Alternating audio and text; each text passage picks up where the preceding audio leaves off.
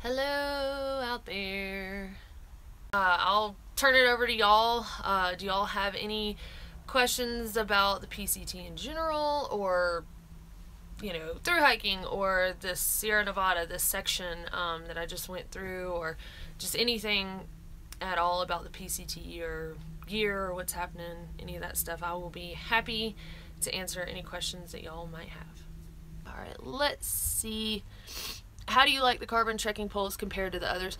I really like them. I mean, I guess in my mind, I know I need to be a little more careful with them. Like, for example, singing and dancing and whatever going down the trail, my other ones, I used to hit them together like it was an instrument. And these, I kind of tend to try not to do that. And in the snow, when I've slid down and tried to catch myself, I've thought, oh man, I hope they don't break. But so far, they've been great.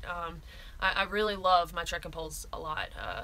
So yeah, I mean, I haven't had any issues with them, and the locking mechanisms on these poles are really good. They don't slip at all. How often have you had to hike uphill to find better spots to cross rough streams? Okay, luckily I found out that they have, and this is great for people if folks like doing section hikes or the JMT or anything like that. The PCT has the PCT water report, and they've also been putting like snow reports and like river crossings and stuff like that on it too. In the desert, it's like to let you know if the water source is flowing or not. In the Sierras, it's to let you know if you should go for it or not. So the river crossings have been pretty sketchy, and most of the time I've been able to find a log, and somebody that went before will leave a note on that water report that I was talking about and say like, log 1 mile upstream. I haven't had to go too far. I would say a mile or less on most of the crossings to find something a little bit better, which I'm really glad, because I heard like, oh man, you'll have to walk 5 or 6 miles.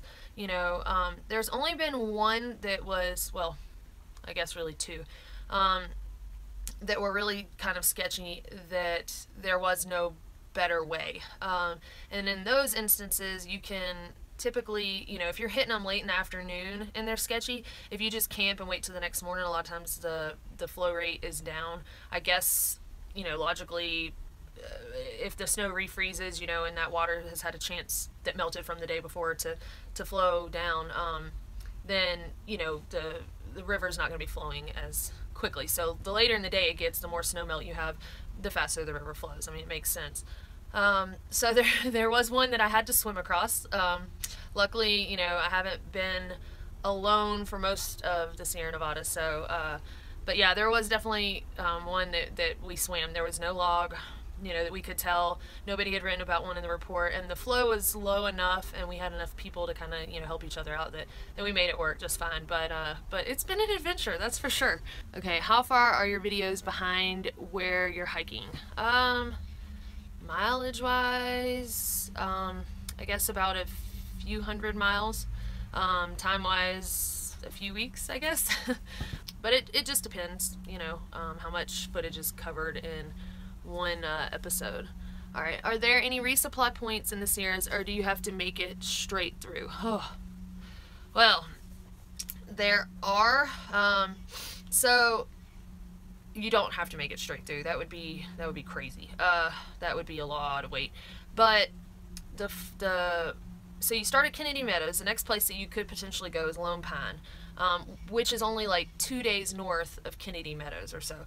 So, and then after that, you're looking at 6 days to 8 days to Kearsarge Pass, which goes into Bishop.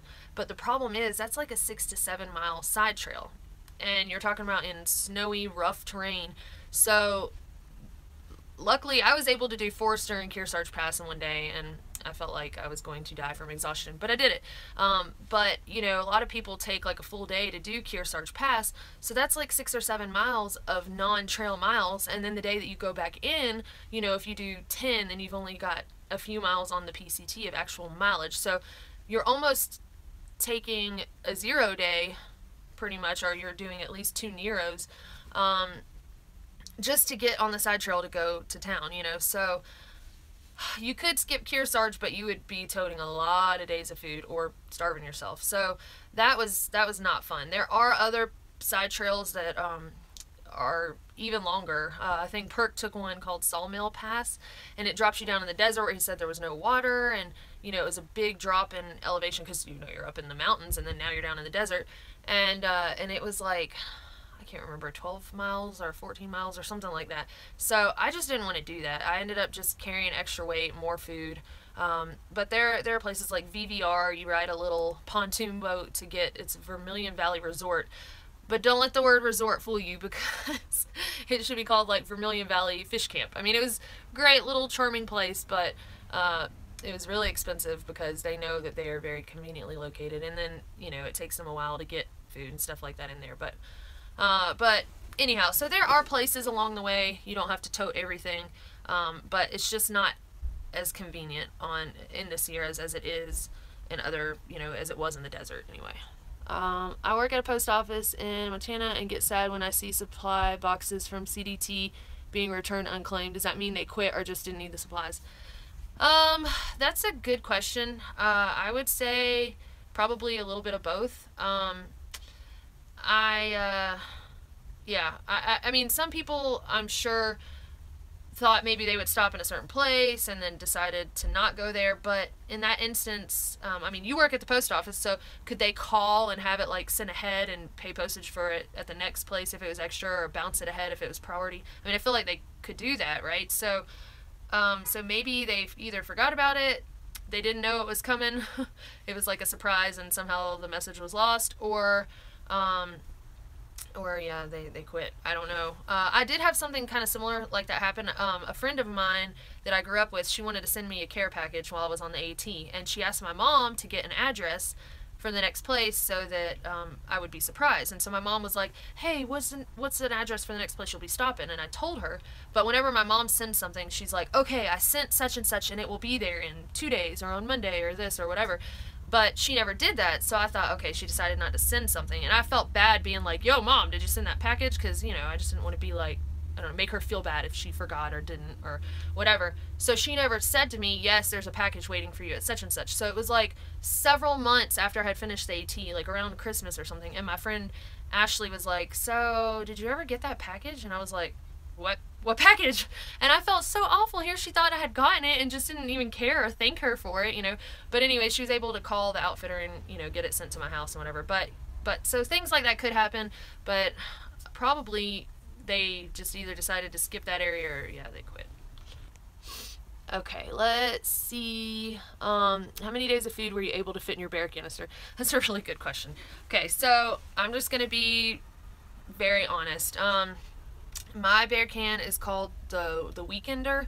I don't remember the capacity of it right now offhand, but it did not fit all my food. I still had a bear bag. There are a lot of people who, just to meet the requirement, will get, I don't know if y'all have seen like the BV 500s, the Bear Vault 500. That's what the bear can that most people carry, but they'll even get not that big one, they'll get like the little bitty one so that they just meet the requirement of, oh, I have a bear canister, so you're not getting, in trouble with a ranger or anything, because all you have to do is have a bear canister. Nobody makes you prove that all your food will fit in it. So I would say most of the thru-hikers, all of their food does not fit in their bear can. Not the first day out of town anyway, because it's such a long stretch. So I'm not saying that it's right that they're doing that, I'm just saying that the whole point of you should carry a bear canister to have all your food in and protect bears from getting your food. People are just meeting the requirement, and they're not. It's not actually being accomplished, I guess, is what I'm saying, by them requiring it. So it's kind of silly anyway. I mean, it's up to you to take care of yourself and to make sure that you don't have your food, under your head as a pillow. And I think people are doing that. But so yeah, not all of my food fit when I was carrying 8 days of food. I think that I would say I could probably have fit like 4 to 5 days in that bear can probably. So maybe, if you do want to go through this year's and you're going to carry 8 days of food, then I would suggest stepping it up to a bigger size than the BV 500, and for me, the Weekender. So mine was a Wild Ideas Barricade Weekender. So, okay, thanks, Dixie. Wild Ideas now makes the Blazer, which is between the Weekender and Expedition. Was wondering which to get. Okay, so, yeah, I would definitely go with the blazer if you're going to go more than 4 or 5 days, and cramming 4 or 5 days into the weekender. Obviously it's called the weekender, I guess, for a reason, right? So the blazer might be better, but as far as the blazer or the expedition, I'm not sure. I guess you could call them and ask them, see what they think. Or I wonder if anybody in the Homemade Wanderlust Backpacking Forum on Facebook, I wonder if they have used the Barricade brands at all, or even just their BV, their Bear Vaults, anything, just what capacities they're using. So you might want to try to reach out in there and see if anybody can answer. I wonder how carbon fiber would stand up to a bear if the pole snaps so easily. I think I'll stick with the Bear Vault. I mean, good point. However, I mean, just the, I guess, engineer in me, you know, you think of like a little thin pole, gonna be much easier to snap than, like, you know, a big bear can. But I guess also you're talking about the weight of me versus the weight of a bear. But I mean, as long as you're not, like, I still wouldn't keep your bear can in your tent with you. So as long as it's out there, you know, I'm kind of like, it's my offering to the bears. Like, I'm not going to starve to death in one day. I can find a way to get to town, or, you know, whatever, if for some reason my bear or my food was taken. But as long as the bear can have it not in my tent with me, then that'd be great. So, but yeah, to each his own. The Bear Vault is the most popular bear can out here. I see the BV 500 all the time, and then, like I said, the smaller ones just for people wanting to meet the requirements. Yeah. Alright, let's see. Do you get altitude sickness? Did you have to pitch your tent in the snow? Okay, so I don't think that I didn't get altitude sickness. I will say that I noticed as I started getting higher up, being short of breath, even on flat areas, and I think there were a couple of days where I had a headache. I haven't really had headaches on the trail, so I would say that it was probably associated with something like that. But I made a point to hydrate really well, to drink. I actually got these little packets from an outfitter in Bishop that was just like replenishing, you know, electrolytes and all that, and they called it like altitude something. But I think, you know, we've kind of gradually gone up from the desert, so it's not like I went from sea level to 14,000 on Mount Whitney, you know, in one day, like a lot of people do, and then they, you know, they do get sick. So it's been a very gradual, I mean, sure, it might be a couple thousand feet change in one day, but, you know, still. But no, I haven't had to pitch my tent on the snow. I have been on like a rock island and snow all around me, but I've managed to find like a dry spot. And also, somebody emailed and messaged and wanted to know about would I suggest having like the freestanding contraption for the Zpacks Duplex, or like a freestanding tent. Do I recommend that? So my I've said this before, my big Agnes Fly Creek UL2 was not fully freestanding. So if it was going to rain, you would need to stake out the rain fly. Sure, I could make it stand up without worrying about, you know, if it was real rocky, without worrying about staking it out, and have some kind of cover over me. But in the rain, it would have been pointless. The duplex, you know, you do have to stake it, or what I've done in some areas that were really rocky, or if it was real windy, I'll like stake it and then put a rock on top of it. But if I can't get the stake in the ground, you can literally put the stake through the loop, lay it on the ground, and put a rock on top of it, and it works just fine. So found ways to make it work without any issue. So sure, while a freestanding tent might be easier, to me it was worth saving the weight, and I really like the duplex. So and I've been able to make it work. I haven't had a night where I'm like, well, I guess I can't make it work, I'll have to cowboy, or I hope it doesn't rain, or, you know, anything like that. I have cowboy camp though, in the Sierras, in the desert, and just sometimes if you want to get up real early, it's just convenient. And in that case, I'll put my tent down on the ground and just lay on top of it as if it was a ground cloth, you know. So how solid is the material of the duplex tent? Could a stick or a dog make a hole in Cuban fiber? I mean, supposedly it's pretty strong. I do have some very small pinholes on the top of mine. I actually emailed Zpacks because they have this tape stuff that they actually attach, like where you close the doors to your tent, and like the lines to like stake it out and stuff like that. So I'm hopefully gonna get some of that just to kind of cover those little pinholes. But I mean, I don't know of anybody that has, I'm trying to think if I've seen anybody that has a dog sleeping in their duplex, but I mean, it's pretty strong material, you know. But I think definitely you could puncture it. So I don't know for sure on the stick and the dog, but that probably I would contact them and see what they say. I mean, they're probably going to tell you to be very careful with it, but yeah, I'm sorry, I can't answer that one better. Do you, let's see, ever do any real cooking or only dehydrated meals, tea, coffee? So I mean, I have packed out. I'm trying to think if I've I don't know that I've packed out any like legit real food on this trail. I'm trying to think. I mean, I did s'mores, you know, I packed out stuff to do s'mores. I mean, on the AT, there were times when I packed out like some meat. Oh yeah, we did bacon. We did bacon one night. So yeah, there have been times where definitely I'll get some, you know, real food, whether on the AT or, like I said, the bacon on this trail.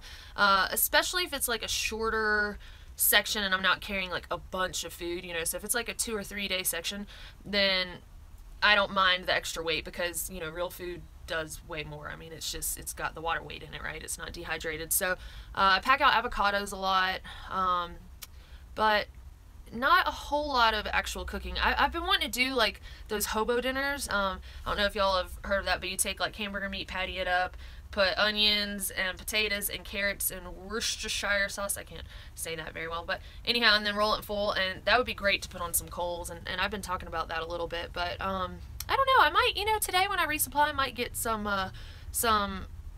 like brats or something like that, because, you know, stuff like that's fun, and it's a morale booster. And I have been toting out garlic and like roasting like cloves of garlic. You can stab it on a stick or like cut a V in a stick and just kind of wedge it in there and roast it over the fire. So I'm glad you said something about that.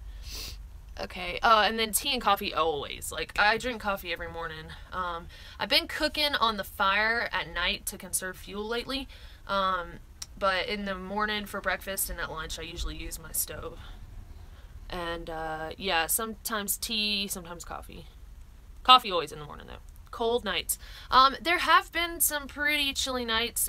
There were 1 or 2 nights where my shoes were completely frozen when I woke up the next morning. And, but it really hasn't been too bad. And, you know, the Sierras have not been real windy, which I was kind of worried about. I mean, we've had a couple windy days, but judging from the desert and how windy it was, I was really worried that, you know, I was just gonna freeze to death and it would always be cold and windy. But I've sweated walking over the snow, so it gets hot during the day. All right, what are you eating now compared to what you were eating? Well, I mean, for example, in the mornings, I was doing oatmeal like every morning for a while, but I've kind of swapped to something non-cook, even though I still boil water for my coffee. I've just kind of started like getting a little worn out on oatmeal, and I've learned on this trail, I learned from the AT, to swap stuff out before you get sick of it. So I about ruined myself completely forever on peanut butter, but I've started being able to come around to it. Some of those like squeeze packets like the Justin's or like the little Jif things, you know, I can snack on it. I can do peanut butter crackers. I just don't want a tortilla with peanut butter on it. There's no way. I just can't do it. That's blah. But yeah, there were some things like Cliff Bars, but here recently I started getting Cliff Bars. You know, Kind bars are good. I don't know. I try to swap the bars that I carry each section. I really love dry, like dehydrated fruit, and stuff like that, jerky. Yeah,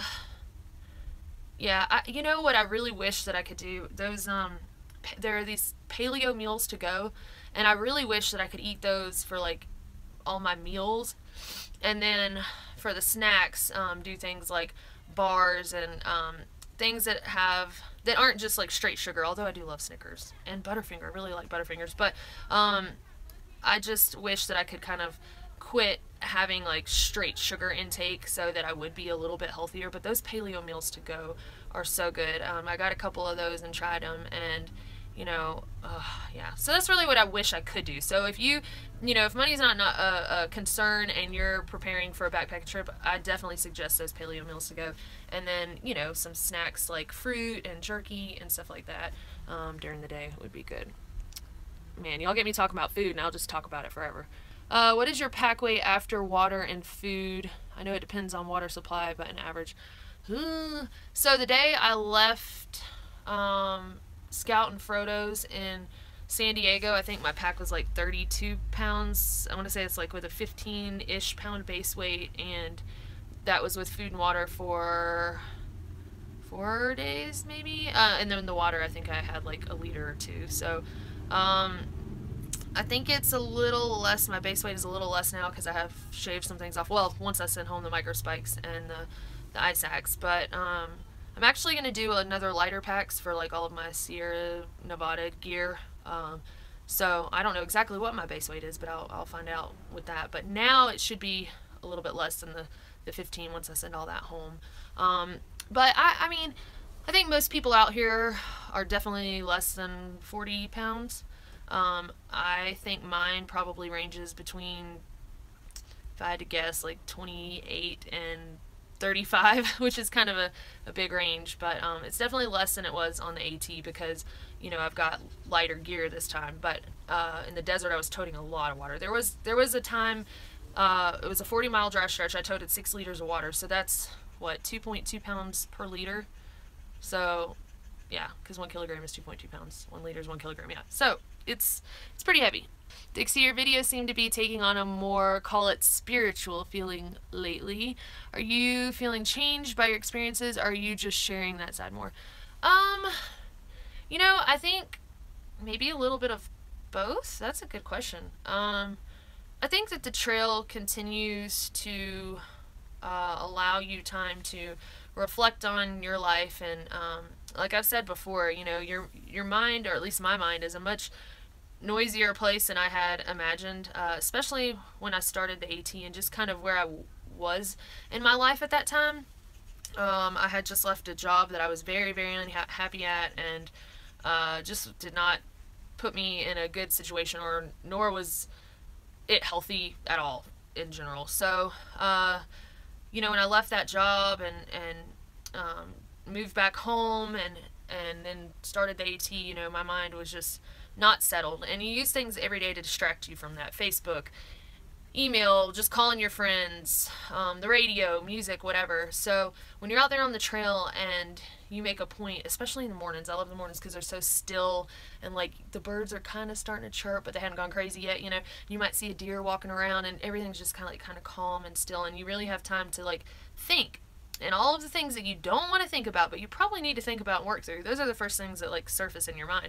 So I feel like because I've done the AT and now I'm on this one, like I have a lot less noise, and I don't know, I just think about random things. So I guess I just try to share with y'all, like when I have a thought that I keep kind of, it keeps recurring, I decide maybe to like, well, maybe I should share this, you know, this is what I'm currently thinking about. And I think everyone knows, you know, on a backpacking trip, like you wake up and you cook and you hike and you eat and you sleep and you do it all again, you know. But I just kind of want to try to share some of the other things that happen out here, whether it's thoughts or the people that you meet, and just all of that, that's part of a thru hike that maybe is not apparent on the surface. So I don't know if that helps at all, but yeah, nature is a pretty special thing to immerse yourself in. So maybe I'm just more comfortable sharing now, I guess. How do you feel schedule-wise? I feel good still. Like it's still possible to get to Canada on time, and you know, if I feel like I have to flip for some reason, something unforeseen happens, I guess I could, but especially now that I've trudged through the Sierras, I really don't want to do that. I want to just do a full no-bow thru hike. But I think it's doable. It's possible. It's just I can't get stuck in these vortexes that you find in town. You know, you get to town, and like today I'm going to have free pizza for lunch. There's this place that does free pizza. Like, how can you be a thru hiker and on trail hear about free pizza and not get off and go to that town? I mean, come on. It's like you just wouldn't be a thru hiker anymore if you didn't go get free pizza. So there are things like that are a distraction, but I mean, a distraction from what? Like it's all part of the experience. You know, I feel pretty good about it. I think I'll be able to. I think I'm stubborn enough that I'm gonna find a way to make it work, because I came out here to thru hike it, and that's what I'm gonna do. Let's see. Did you get a new knife? Yes, I did actually. Hold on one second. So I lost mine, or it was like taken while I was in Lone Pine, and so my buddy Patrick, MT Knives, he sent me another one, and this one's a black one, but I don't know if you can see, he put like the little homemade Wanderlust logo on it along with his. So I don't know, I thought that was pretty cool. Are you planning any more trips home or off trail, or are you pretty much on the trail until you finish? I'm on the trail until I finish. That's cool that it's got your logo. Yeah, you know, I thought that was really neat that he did that. He should do a special edition homemade Wanderlust knife. yeah, I'll tell him that. I don't know how he'll feel about that. He might be up for the challenge.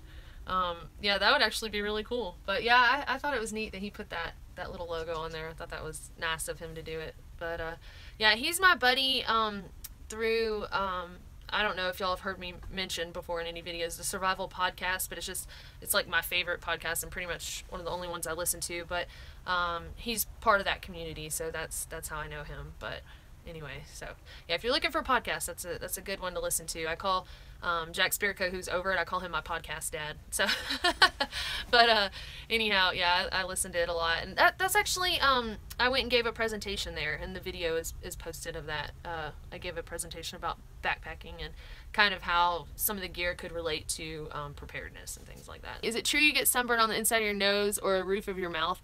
You know, I didn't. Well, let me say this. I always, because I heard about that, I stuck sunscreen on my finger and stuck it up my nose, you know, and twirled it around. So I guess you could get sunburn on your nose. I didn't have any issues with the roof of my mouth.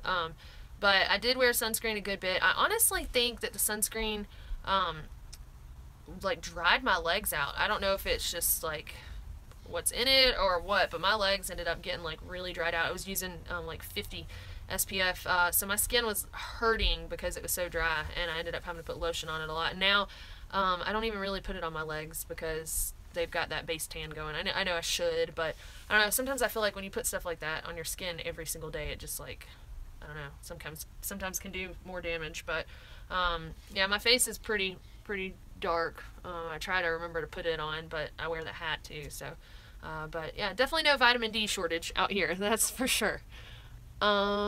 Just want to say keep it up. I watch all your videos. Thank you, Rusty. I appreciate that. Yeah, I try, like I said, I try to, you know, show y'all what it is like out here, and, you know, as much as I can, kind of capture. So, but that's why I like doing these Q&As, because that, you know, judging from what y'all ask here, I also, you know, try to make sure that I capture some of that in the videos. What are the night skies like? Oh, beautiful. Like stars for days. That's why I really enjoy cowboy camping, and when I do, you know, I always lay there and look, and I'm just like, wow, this is pretty awesome. And you know, this is what it's all about, is just like appreciating and enjoying things like that a lot of times in normal life you don't take the time to stop and smell the roses and go, oh wow, like really, when's the last time you looked up at the sky and like paid attention to the stars, you know? I know in normal life I don't that often. Let's see. Did your plantar fasciitis improve with the new shoes? Yes, it was so, I mean, it's crazy. It's like you learn little things about your body. So my feet tell me when my shoes have 500 miles on them. Like they're like, hello, we need more support, and I can start feeling twinge. And actually, I'm not exactly sure how many miles are on them now, but I felt a twinge the other day. So I've got my mom sending me a pair to like the next town, because I don't know. And it's so funny because I was thinking, you know, my shoes are getting kind of high up there in miles now. And then I felt that little twinge, and I was like, yep, time for another pair. It's just, and some people can go forever until their foot falls out, but my feet are just not, they won't let me do that. How has the PCT changed you versus the AT? I don't know that it's any, it has changed me in a way that's necessarily different than the changes I saw myself on the AT. I think it's just reinforced some of it. So like the Sierras were pretty sketchy. Doable, but like I definitely have even more confidence after getting through that. And so many people flipped. Like it was like a ghost town in the Sierras. Most people skipped ahead and didn't go through. I actually saw my first set of folks that had flipped like coming south just the other day at Carson Pass, and so it was kind of cool to talk to them about what's ahead. But I don't know, it felt pretty good, you know, them being like, wow, y'all went all the way through, and we're like, yep, we did all of it, you know. So I think just more confidence. I've spent a lot more time, I won't say alone out here, but just not connected with others as much. much more than on the AT. So on the AT, it just felt like this constant, like, little family community, whatever, around me. And out here, I haven't gotten that same feel. So I think just being more reliant on myself and I don't know, just toughing it out, you know, on bad days. But I think also I've got a new perspective that I can look back on the AT and how I was kind of like ready to be done, or like at the end, and how some of the tough days were really hard.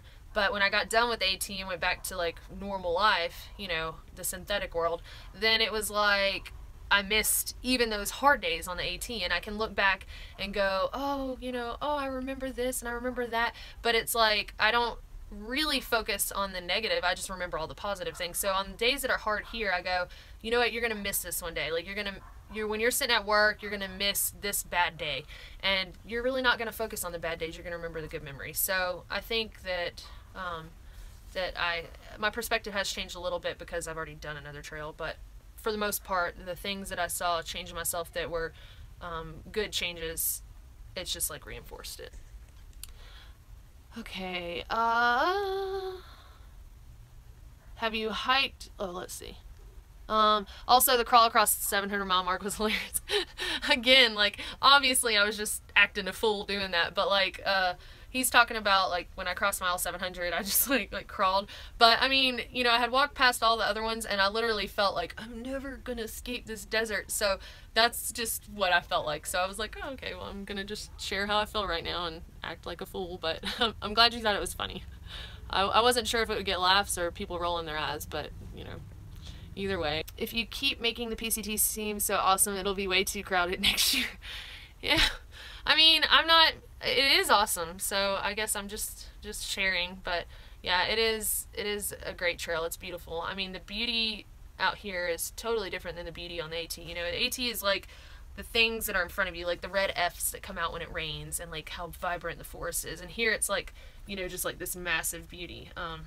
But I don't know, here things seem so much more brutal too. Like, I don't know, unforgiving, you know, where the AT you feel kind of sheltered because you're in the green tunnel. But did you change your footwear while you were in the snow? I didn't at all. I kept wearing trail runners and they worked just fine. I know a lot of people are like, oh, you gotta have like sturdy boots and, you know, whatever. But I just don't do well with boots. You know, my Achilles had trouble with boots when I started the AT, so I won't go back to boots. Unless I just like had to for some reason. But I managed to make it through with trail runners just fine. And your feet are always wet in this ears, always. There's just water all the time, or snow, and you can, if you keep them dry for several hours, you're really doing something impressive. So, do you think you'll ever go back to the Sierras JMT when it's not under 100 foot of snow? I kind of would love to. I kind of would love to see what it looks like. And, you know, I had a guy that I ran into when I was coming over Kearsarge, and we were just like, there's just snow for days, you know, just tromping through it. And he met me, he was heading my way, and he was like, man, I keep trying to tell myself, and I don't remember if this was back in June or if, no, it was the beginning of July. He's like, I keep trying to tell myself, like, you know, that this is July, and I just can't believe it with all the snow. And I was like, yeah. I was like, well, what would it normally look like? And he's like, there would literally be no snow right here in July on a normal year. And I mean, we were just on like just piles of it, you know. So I would like to come back, but I don't know when, you know, because I mean, there are just so many trails, so many things that need to be hiked. But yeah, I would love to come back and visit. I'm hoping to do the JMT in 2018, and it'll be my first real hike, and it seems you've missed it really because of the conditions this year. You know, I reckon, I guess you could look at it like that, you know, like I missed it. Or for me, I don't know, I just look at it like I saw it like most people don't usually get to see it. So, because most years it's not like this. And so I've gotten to see it like in a winter wonderland, you know, even like Christmas in July or something. And that's just kind of the way I look at it. And that's why I went ahead through, because I know, like I said, a lot of folks that skipped and are coming back, they'll see it what it more usually looks like. But I don't know, I feel like this is special. Like, this is something that should be seen and experienced, and I can always come back in a, you know, in a normal year. But yeah, I know a lot of JMTers that just had the permit to thru hike the JMT this year and just decided not to. So there's a Muir Ranch trail well, Muir Ranch there's a side trail to it, but anyhow, a lot of times they say that the hiker box there is great because the JMTers bring like way too much food and then they leave some of it in the hiker box, but I didn't even bother because there are like no JMTers, not that many out there anyway this year, so I was like, there won't be that much, and sure enough, some of the folks that did go said that, you know, that it wasn't worth the side trail for, so I'm glad it didn't. Dixie, thanks for taking time out for us. We appreciate it. Well, I appreciate y'all. I mean, you know, without your support and the encouragement, especially, like, I don't know, when y'all cheer me on and stuff, like, it just, I do read it, and it, you know, it really helps, especially on days that, you know, aren't going the best. So thank you for spending some time with your Patreon crew. Safe travels going forward. Thank you, Gary. And what you call the synthetic world, I call it the Matrix. Stole that from you or something. Yeah, early riser. Yeah, it is. I didn't know he called it the Matrix, but yeah, it is. That's what it seems like. You know, you're so like plugged in, and once you get away from it, you really start to notice like how plugged in and how your mind is kind of controlled, I guess. So if I've learned anything from you, it's to have a positive outlook for everything. That's what's so impressive about you. Well, thank you, Ron.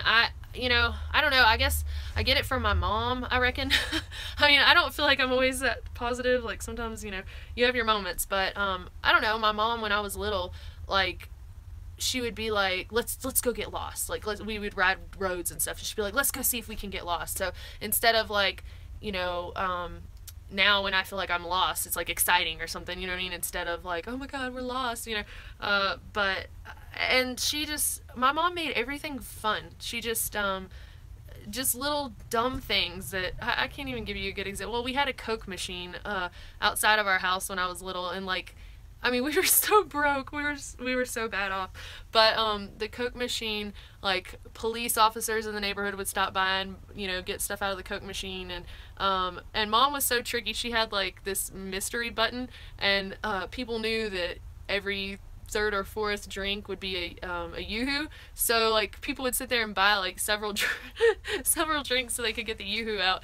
And but anyway, whenever we opened that Coke machine, it was like the most exciting thing in the world to see like how many quarters were in it, you know. And then we would like go get like milk and ice because our ice maker was broken. I don't know. Anyway, this is a silly story to share, but anyhow, my mom just always had a way of making like the smallest things so fun, and she's a very positive person, and you know, I'm thankful that that she's passed some of that on to me. So thank you for that. I appreciate it. And let's see what else we have here. I just watched your crossing the line video again just yesterday. Love it. Yeah, that's my mom's fault too. Oh, the guy that made that card and wrote the book, and there's a book now apparently on Cross the Line, but the guy that designed that card contacted me because he saw the video on YouTube, and he was like, I'd love to send you a new card, and he did, and he sent the book too, and I told him, you know, I'd finish it when or I'd read it when I finished the trail. So I'm really excited to read that book because I feel like it's got to be probably pretty good. So anyway, I don't know if y'all are interested in that at all. You can get those cards online and the book. Actually, I think on that video I added a link to where you can find all that stuff. So anyhow, I don't know, it's kind of cool, like somebody that affected my life so much like emailed me, and I was really excited about that. That was pretty neat. But anyhow, well, thank y'all very much. Again, I couldn't be out here without all of y'all supporting me in one way or another. So I really appreciate that, and I guess, you know, I'm not exactly sure when I will do the next live stream, but as soon as I get somewhere that's got good Wi-Fi. That's why I know it would be better and more helpful if I could, like, tell y'all way ahead of time, but sometimes I don't know, you know, how, I hate to be like, yeah, I'm totally going to do it, and then it be crappy service and not be able to do it. So anyway, thank y'all so much, and thanks for believing in me. You know, like when I told y'all I was going in the Sierras, it wasn't like, no, don't do it. It was like, yeah, you've got this, you know. So that really helped me a lot, probably more than y'all know. So anyway, well, y'all have a good afternoon, and we'll see y'all later.